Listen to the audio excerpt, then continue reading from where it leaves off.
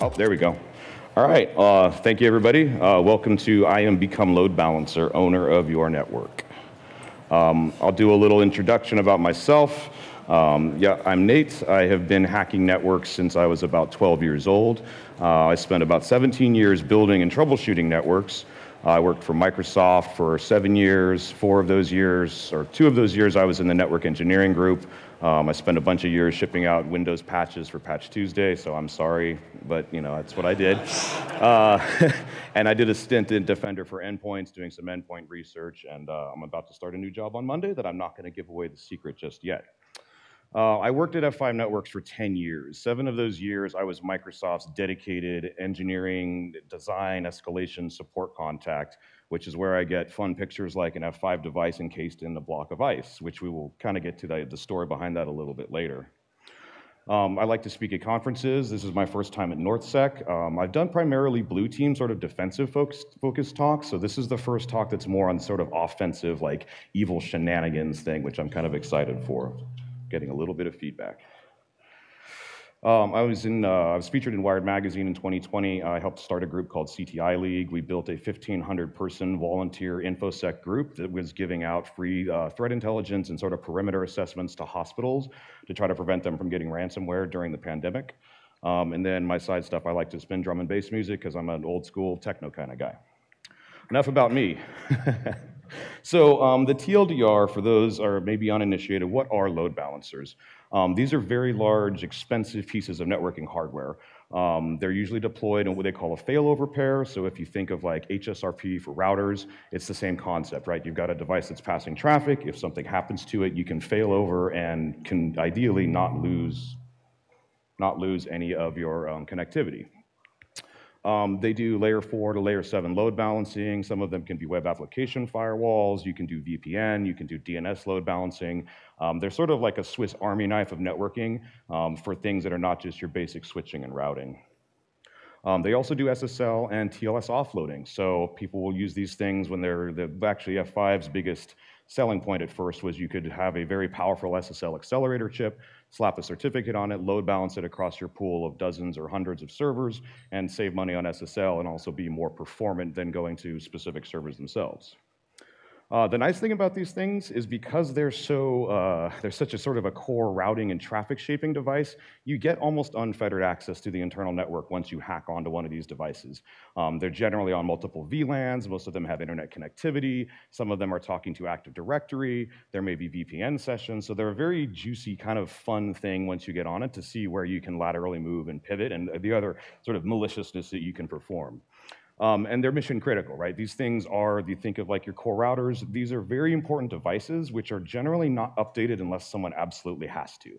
F5 has had some code quality issues over the years, and people who've managed them kind of get to know that if you don't need to upgrade the thing, just leave it running. So a lot of these things are running 2, 3, 4, 5, 10-year outdated versions of code. And the nice thing about these from the attack perspective is because they're proprietary, you don't have much in the way of EDR or endpoints, so like solutions that can monitor what's going on with these devices. So even when we were at Microsoft, we had remote logging and things like that, but there wasn't really any way you could detect if someone got on the device, at least not in any timely fashion. Another fun thing about it, which is we're going to get into here with these vulnerabilities, is that these devices always have a web GUI enabled. The F5s in particular are Apache with Tomcat. I wish I could tell you it was updated. It's not. So there's also other vendors like Citrix, A10, a few other companies. I'm going to be specifically talking F5 today, but the design concepts are very much the same, right? Citrix runs BSD as their management operating system. F5 runs CentOS. You can pretty much, most of what they do is identical. It's just slightly different like commands and things to get around. And then they also have shells. So Bash is the standard one. They have their proprietary TMSH one. I will point out that as I'm going through these slides, you're going to see TMSH commands. The reason I'm sticking them in there verbatim is because you can then plug them into the POC that came out last week and run these commands. So the idea is you can copy, paste, and play with this stuff in a lab, which at the end we'll talk about how to build one. So the deployment methodology. When I was building this talk, I was initially going to use the CVE from 2020, this 5902 path traversal vulnerability that F5 had in June of 2020 that was what I was going to use to show all the demonstration stuff for you. However, they blessed me a week ago with an even more easy to exploit and an even easier to POC vulnerability that's also a CVSS10, which essentially, without getting too deep in the weeds, you take a connection header, you basically stuff a authentication connection header inside the connection, like the connection colon header, feed it to the device, and it believes you now have root access to the machine. Zero authentication required. You can run any command as root. It's gorgeous. And all devices have OOB management. So they sell these things. It's generally a big networking switch. They also sell VM versions of it. We're not going to go too much into the VM stuff except at the end because that's how I built the lab to show you this stuff. And I hope that's kind of readable. I mean, it's green on black. If you're not using green on black, are you really hacking things? So they have an OOB management interface. The hardware devices will have a bank of switch ports, and they'll have an actual like gigabit interface that people can plug into the management side. They also have, with these network interfaces, you generally plug them in to a trunk port. A lot of people then tag VLANs on top of them. And then because it's in a HSRP kind of design, each device will have its own a static IP that's attached to the device, and then there's an IP that they call the floating address. This is bound to the device that's passing traffic. This is where your server's default gateway will be. If the device fails over, that IP address will float over to the other device as it takes over. The thing that people don't realize, and we saw this last week when people were doing incident response, is that not only is the management GUI and SSH enabled on the management interface, every single self-IP address on the device by default will be listening on management traffic. So people may be thinking, oh, I'll just turn the management interface off and I'm safe. Well, no, every other self-IP the device has is also listening on those management ports. So it makes locking these things down complex. Behind these things are generally pools. This is the taxonomy that F5 uses. Pools of servers, which is just your server resources. This is all stuff you can look at in the config. You can kind of figure out what's back there. Most people name these pools fairly explicitly. So it's like web server pool or my Active Directory pool or whatever they're load balancing. So there's all sorts of juicy stuff that we may not be able to get too deep in the weeds on. The virtual servers are the actual traffic interfaces. This is the thing that's going to be facing the internet, facing the clients. This is what everybody talks to, and then it sort of just disperses traffic across the back. They use these concept of profiles. This isn't super relevant, but I'm trying to give you an idea, or isn't super relevant to attacking them, but it's useful to know how these things operate. So they'll make a virtual server. What these things will have is like a layer 4 profile if it's going to serve, let's say it's serving TLS. It'll have a layer 4 profile for TCP. Then it will have a profile for HTTP because it's going to be doing HTTP traffic. Then it will have another profile for SSL, which is where the certificate and all these other details are stored. So these things have it's a very kind of convoluted way of configuring them. But once you start digging around, you can start to understand, okay, what is this thing doing? And it just takes time.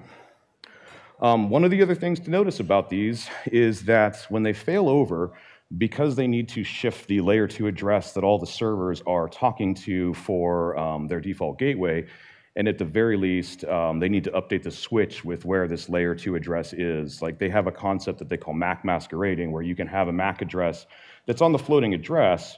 So if it fails over, the MAC address isn't going to change for the backend servers, but what it is going to have to do is the cam tables in your switch are going to have to know this MAC address changed from this port to that port. So if you fail these things over by accident, that's going to get noticed. They're going to all of a sudden see a failover event. They may notice that traffic gets interrupted for a second. The idea here is I'm trying to teach you how to not get caught if you hack onto one of these things, and only a red teaming environment, of course. So a little bit about how these things work at the low level. This is a slightly outdated slide or a slightly outdated picture. They split the things into sort of two planes. This AOM part of the graphic that you're looking at is for one of their older platforms. I don't believe the new platforms have these anymore. That was the always-on management. It was literally a separate CPU that ran its own separate instance of Linux that you could mess around with if you got onto it. But the really important part is there's what they call the traffic management microkernel. This is the code that F5 writes that processes all of the traffic. It's what handles all the load balancing. It's all of the sort of brains of this device. Everything production happens there. You'll see this HMS part. This is the host management subsystem. So this is where your Linux stuff works. This is the part we're going to be attacking. The other important thing, if you break TMM, if you do something that causes it to lock up, the devices will fail over and you will probably get caught. If people are paying attention, this is usually noticeable. Now, the management side is CentOS. It's not a very updated version of CentOS. I think their most current up-to-date code is running like CentOS 7.3, and I believe CentOS 8 is current.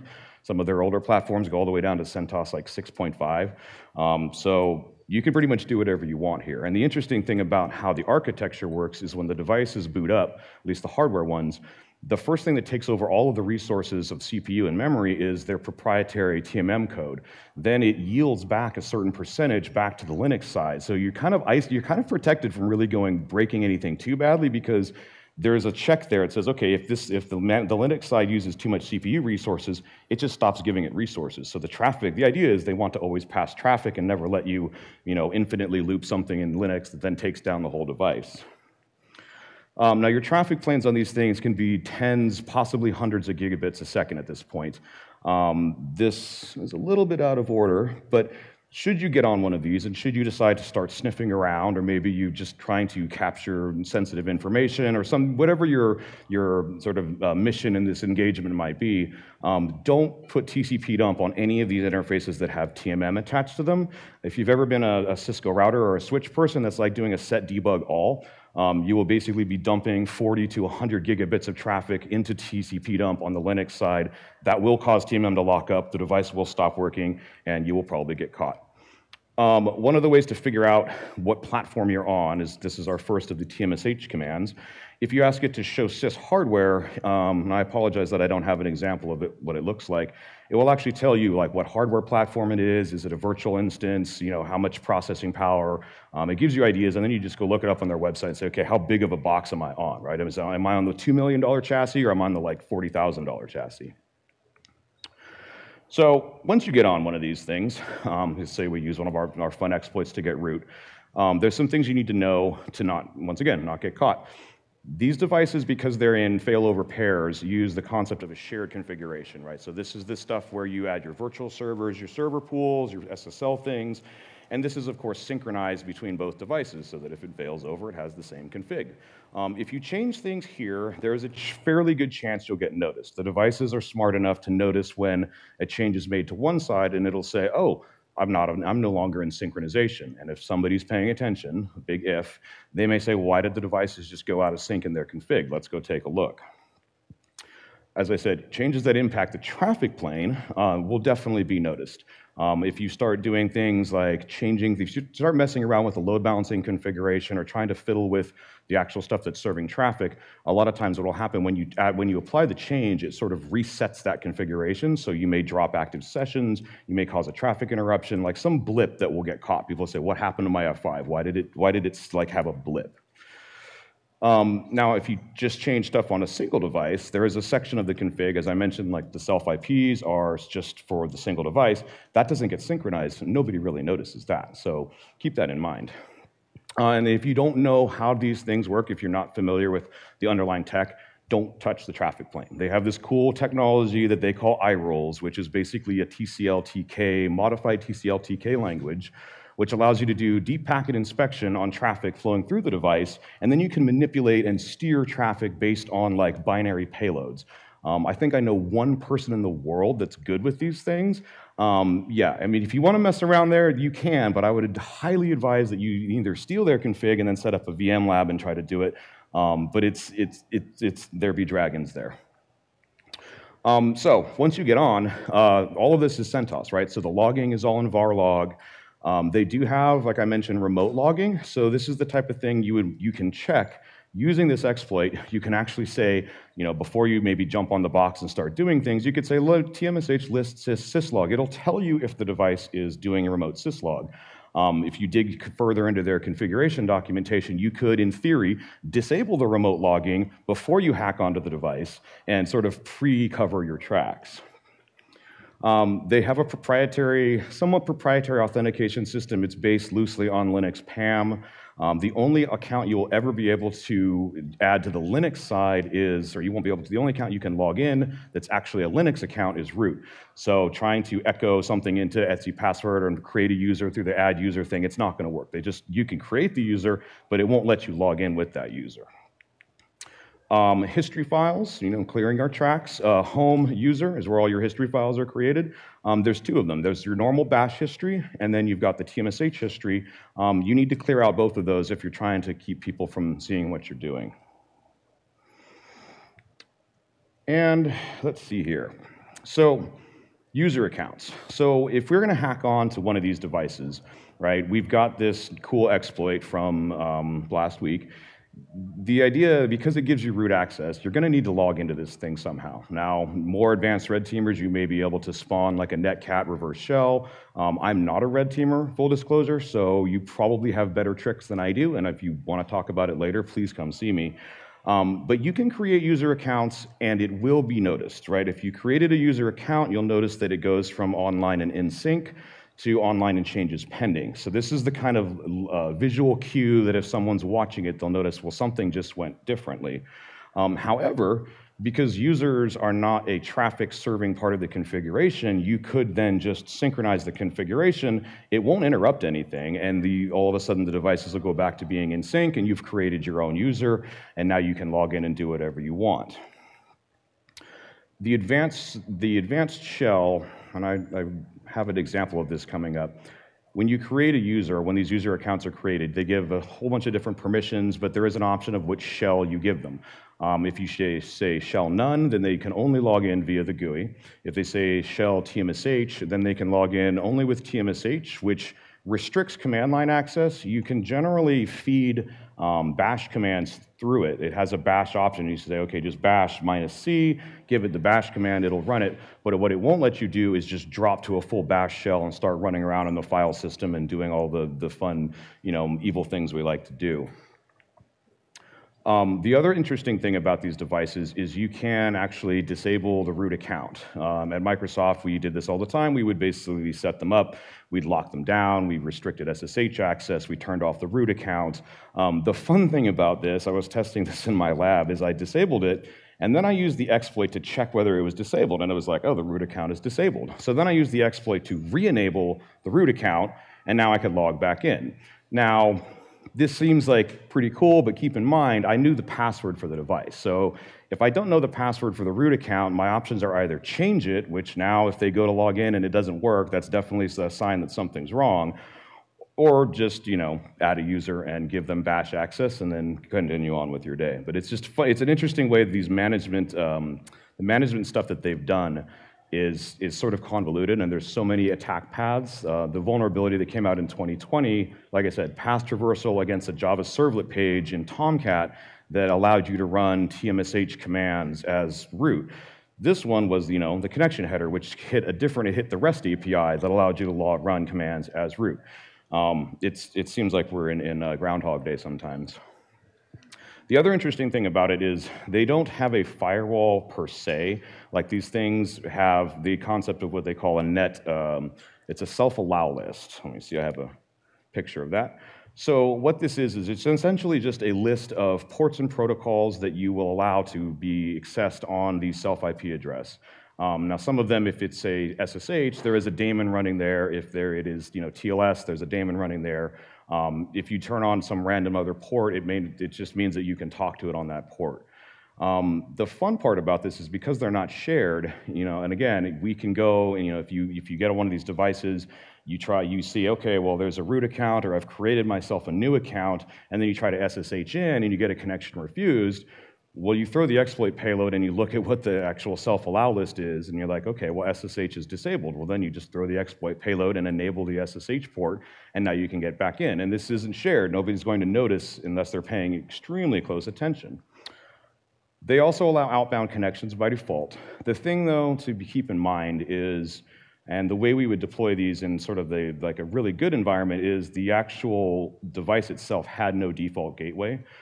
There would be a default gateway for the management network, but what we would do is we would put them in a network, we would plug them in, trunk them, put a bunch of VLANs, and then the device doesn't need a gateway to talk to pass traffic back and forth. They use this funky thing that they call auto last hop, which essentially the device will record the layer 2 address that it received traffic from, And then when it goes to respond, or it's passing the load balance traffic back, it'll say, well, I don't have a default gateway in this network. I'm just going to send it to the layer 2 address that sent it to me. So it's an interesting way of routing without actually needing a router, if you will. And then to be consistent, they have 3 different names for their self-IP ACLs. If you get on the device itself, it's called a self-allow list in the configuration, or it's a self-allow list when you're changing it. When you look in the config file, it's called an allow service in the net self configuration. And then if you go to the GUI, it's called port lockdown. Confused yet? Backdoors and web shells. So the thing about these devices, like I said, they run CentOS. They only have Python 2. I was going to do a whole bunch of cool demos with like Impacket and a bunch of other things, and I realized most of the fun hacking tools are written in Python 3 now. The other thing about these devices is they've stripped out all of the stuff that would be useful for you. So there's no compilers. They are CentOS, but they don't have the RPM command, so you couldn't even like grab a Python 3 RPM and just install it when you got on there. So if you're going to take post-exploitation tools with you, you're going to need to build them and test them in a lab or in an F5 VM lab, make sure that they work, and then you can just drag them over to the device when you actually get onto it. They are mostly CentOS on x86-64. Most of these devices run Intel chips, so it's not really that difficult to do this stuff. It's just, it takes some preparation and planning. What they do have, because of the way these devices are set up and because of some of the things that they need to be able to do, is they have a full suite of LDAP tools. So this is, I believe it's all the standard CentOS stuff. So you've got LDAP tools, you've got SMB client, you've got Netcat, ironically, cron, your RC scripts, you've got an SSH daemon. I think they might even have FTP and Telnet on them still. Not as a service, just in the daemon itself or the client itself. So this brings me to a kind of fun part, which is, as I was building this talk, I was like, okay, this is cool, and then I don't know if anybody's going to grok this. Mandiant comes out with a report 2 weeks ago about this threat actor called UNC3524, which they believe is a Russian associated state actor whose way of getting into networks was hacking into load balancers, SAN devices, conference room cameras, phone systems, all of the devices that run proprietary code where you cannot run EDR. It was almost like they copied my slide for their blog, and I was like so honored.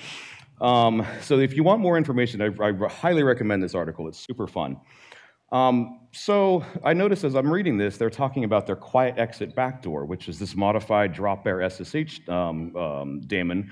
And this really funny part was somebody sent me this while I was building the slides, and I had just finished pocking out a cron entry to build a reverse SSH tunnel on reboot. Now, again, not a red teamer, probably not the most efficient way to do it because I had to, generate an SSH shared key, put the private key on my C2 server, and do all this other sort of tomfoolery. But this worked. I was like, okay, I just plopped this in there, I rebooted the device, and then it boots back up, and it makes an SSH tunnel back to my C2. Once again, I have to log in with an actual username and password on the device. But again, you red teamers, you can do all of this stuff probably much more elegantly than I can. And then the other thing to note is if you're going to drop a web shell, I believe the web path is like user share www something.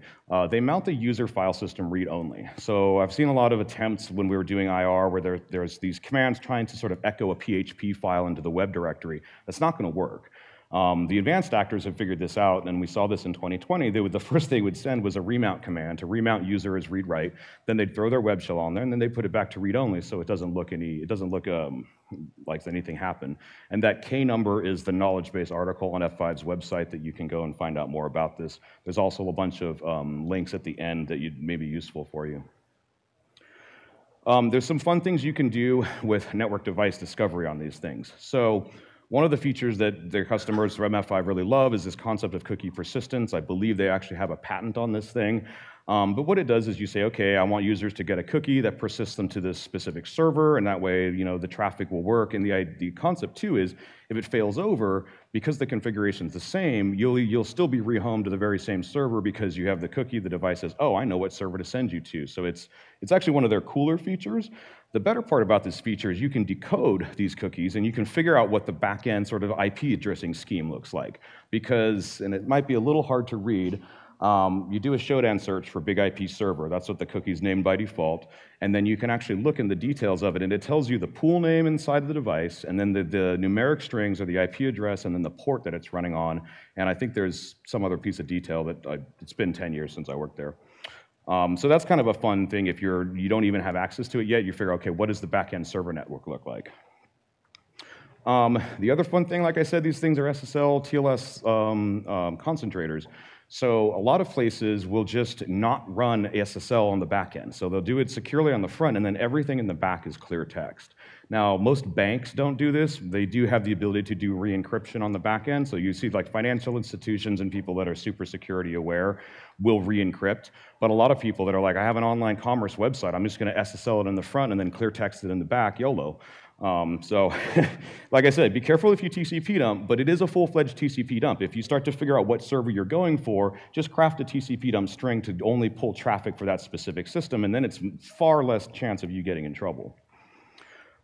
They do remote authentication, so they can authenticate against LDAP, Active Directory, Radius, TACACS. This is all stuff you can see in their config files. So, again, TMSH list auth will show you whatever their remote authentication stuff is set up as.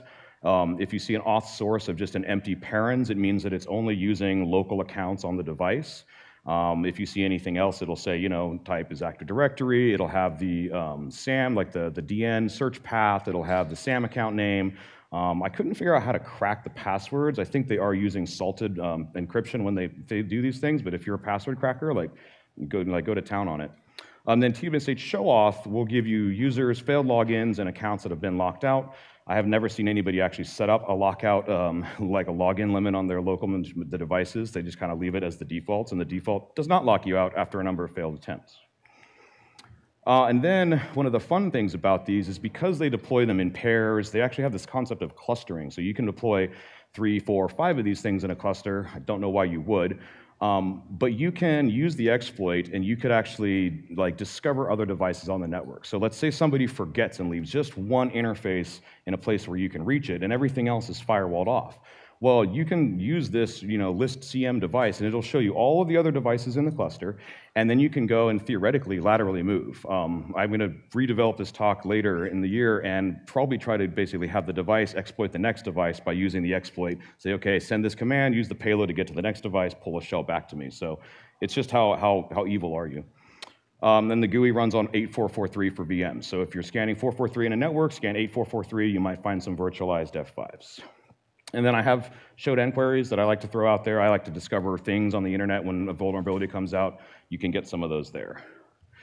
Valuable config items, and this is where the beer thing comes in. So this was actually one of the Xbox Live F5 devices. When they decommissioned it, they were so happy to have it out of their network, they threw a party, and this turned into the world's most expensive beer tap. You're looking at a $750,000 piece of networking hardware that they ran beer lines through and then encased in a block of ice.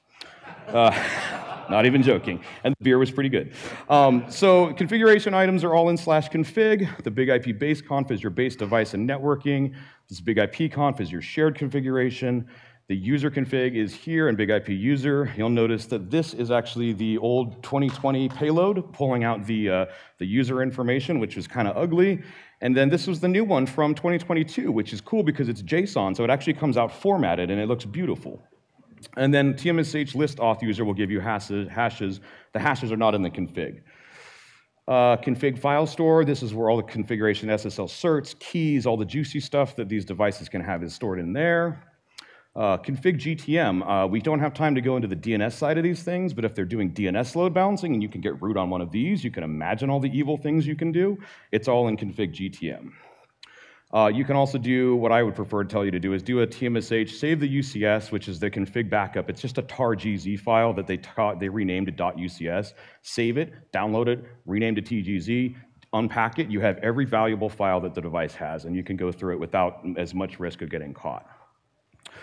So how to build a test lab. This is what I did. So they give away virtual edition VMs for free for all your major hypervisors, right? So we got KVM, Hyper-V, VMware. They also give away vulnerable versions. So the version that I was running was vulnerable to the 2020 CVE. It turns out it was also vulnerable, of course, to the 2022 CVE, but it's cool if you figure out what version it's on, just download that version and now you can start messing around with it. I thought you would delete vulnerable versions of code from your repositories, but they don't. Like I said, this is how you test your toys, and if you want to do load balancing, like actually license it, you need a 30-day demo license. You can use a throwaway email to get one of these. Like, they don't check to see if it's a valid, like a legitimate company. You just go to like throwaway mail or any of those sites. You set up an account, ask for registration keys. They give you a set of 3. They're good for 30 days. You can do this as many times as you want. I think I generated 30 of them in the process of testing this lab. I use Proxmox. This screenshot is actually the config from my Proxmox server. It's very complicated and finicky to get this working. If you have problems, see me afterwards. You can also run these in clouds, Azure, AWS, virtualized instances, same process for a demo license, except you also now have to pay for cloud computing time, up to you. And then you can download ISOs too, the same thing with a throwaway account. So if you like to pull apart ISOs and look at all the stuff that's installed and see if there's old packages that you can exploit, you can do that too. Don't buy them off eBay. If you buy it off eBay, you will not be able to use it until you have a valid support contract from F5, which costs thousands and thousands and thousands of dollars a year. And if you're interested in doing any of this stuff, I'm happy to help you with research. Find me later, hit me up on Twitter. And with that, your reference material is here. I will be posting these slides to my GitHub later on today. Like I said, come find me. And thank you very much. And like I said, I mentioned I was a DJ. This is me 20 years ago, before the beard. I promise I wasn't born with this thing. I have a SoundCloud because it's what you do. And thank you very much, NSEC.